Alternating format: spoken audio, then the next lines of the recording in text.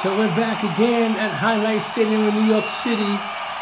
It is the Jets 3-1 against the Titans of Tennessee. They're 1-2.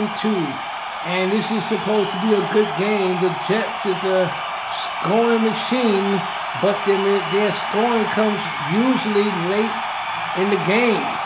They have to do something about that, because if you let the Titans get in front of you, you may not be able to stop them. Let's take it down to the field, calling signals.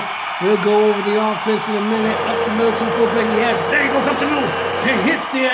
Wow, as he ducks. And we're going to take a look at that. Wow, we saw the speed of Mick Bowers as he dunked and dodged. Then he shot in through, and he was tackled. So we're going to go back and see where the tackle took place.